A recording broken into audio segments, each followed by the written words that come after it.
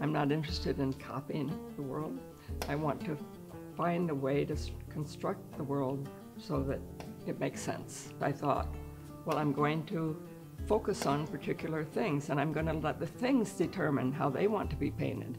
One of the things in the show is called faculty meeting. I've spent half my life in faculty meetings. I thought, what would happen if I did these in reverse perspective? So I tried turning the photographs upside down so that the tables now got littler when they came closer to you and bigger when they got further away. Psychologically, it was very interesting because the unimportant people suddenly became the important people.